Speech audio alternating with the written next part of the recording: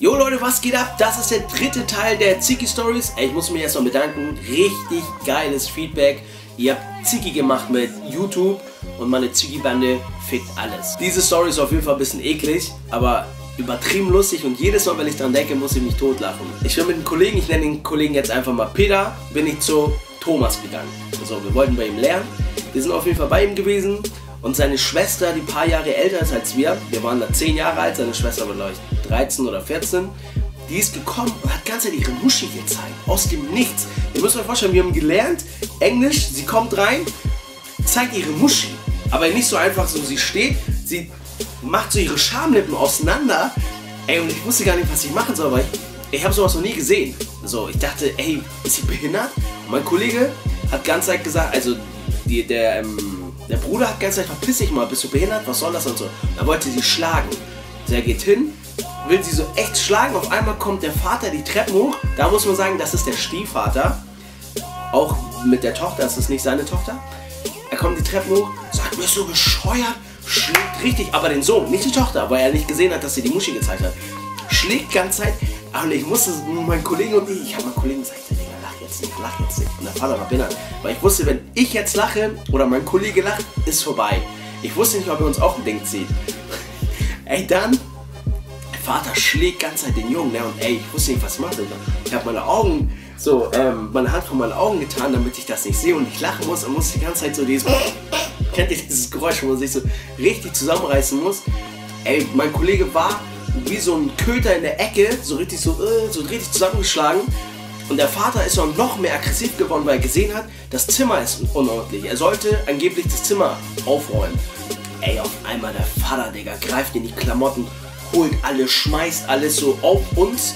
Auf einmal kriegst du eine Unterhose ins Gesicht. Und ich nehme die Unterhose so von meinem Gesicht, guck, verkacke, Digga, jetzt will er mich verarscht. Ich schmeiß diese Unterhose weg. Ey, ich bin einfach rausgerannt, weil ich wusste, ey, ich kann mich jetzt nicht mehr zusammenreißen. Ey, das war so schlimm, ne? Also, der hat ihn totgehauen, hat ihm Faust gegeben, Ohrfeige getreten, also schon echt brutal. Er hat auch voll geheult. Aber Digga, als Kind fasst du das anders auf als jetzt. Ich fand das richtig schlimm. Und noch behinderter seine Schwester, sie kommt einfach und zeigt ihre Muschi. So, was ist da los? Dachte sie, wir wollen sie jetzt knallen dadurch? Auf jeden Fall behindert. Ich habe für den Jordan Just Dawn 2 16 Stunden gecampt. Campen ist, ihr wartet vor einem Laden. Dieser Laden hat geschlossen und wenn er auf hat, dann könnt ihr reinkommen. Ihr müsst euch in eine Liste eintragen und ihr dürft nicht diesen Ort verlassen. Natürlich, wenn ihr kurz pissen gehen wollt oder kacken gehen wollt, ist das okay. Und dieser Schuh ist extrem limitiert. Den gibt es nur 800 Mal auf der Welt. Der kostet 250 €, aber Leute haben den für 1200, 1300 € verkauft. Also die haben eher ein Geschäft dahinter gesehen. Und ich dachte, ey geil, ich kaufe diesen Schuh, weil ich den haben will und geil aussieht. Ich kaufe den erstmal und vielleicht verkaufe ich den auch, je nachdem. So. Und auf einmal hat ein Mitarbeiter zu mir gesagt, von Foodlocker, hat gesagt so, ey, da ist so ein YouTuber und so, der will den Schuh auch haben. Ich sag, wer ist denn das? Sagen die, ja, ApoRed. Ich sag, Digga, kenn ich nicht. So. Und der hat damals so Gameplay-Videos gemacht, das war 2015, ungefähr Februar, März.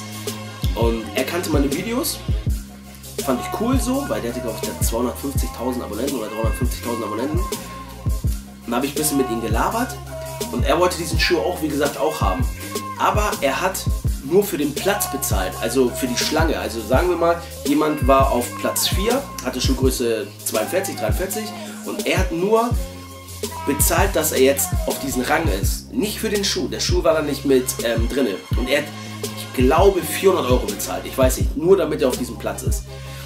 Und er war aber nicht da. Er hat einen Kollegen hingeschickt, sein Kollege hat die ganze Zeit gewartet und Apo ist dann irgendwann gekommen, hat dann Essen mitgebracht, hat glaube ich ein iPad mitgebracht oder ein Lappy und hat die ganze Zeit gechillt.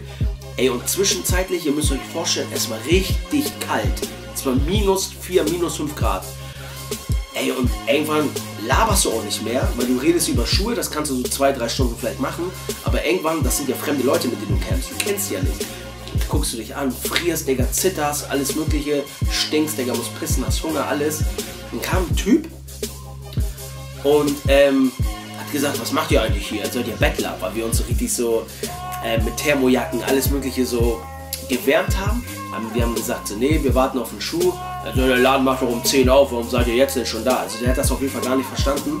Und Und ich sagte, ja, das ist ein limitierter Schuh, den gibt es nur 800 Mal. Da sagt er, ja, wenn das so ein geiler Schuh wäre, dann gibt es den nicht nur 800 Mal, dann würde man den öfter produzieren.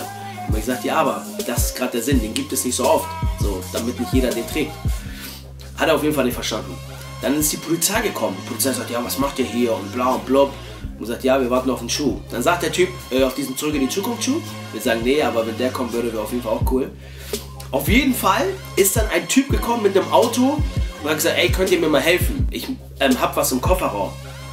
So, und ich war immer ganz Zeit wach, weil ich kannte die Leute nicht. Auf einmal schlafen wir und stechen die mich ab oder ziehen mich aus, keine Ahnung. Und dann hat er gesagt, könnt ihr mir helfen? Ich habe gesagt, ja, wofür denn? Er sagt, ja, wollt ihr mich helfen oder nicht? Wollt ihr mir helfen oder nicht? Ich sage, nee, Digga, ich helfe dir nicht. Und dann haben die anderen gesagt, ja, wir auch nicht und so.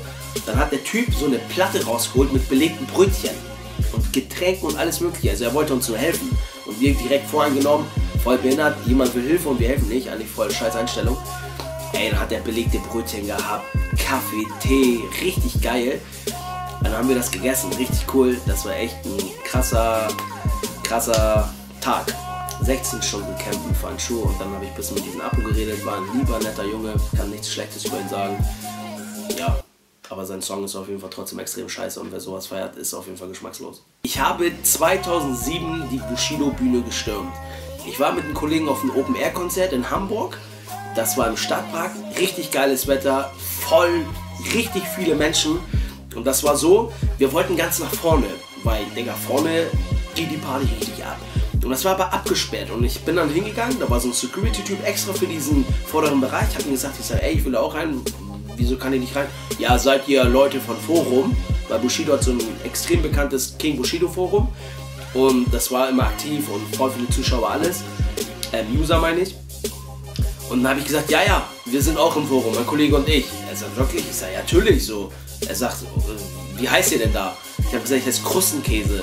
Mein Kollege hieß Peter 12 oder so. Er sagt, ja, okay, ich lasse euch mal rein. Also man hat auf jeden Fall gemerkt, der Typ hat nichts mit dem Forum zu tun. Ey, vorne richtig voll, richtig geil, aber es war nicht so eng. Also es war viel, aber du hattest auf jeden Fall einen Platz.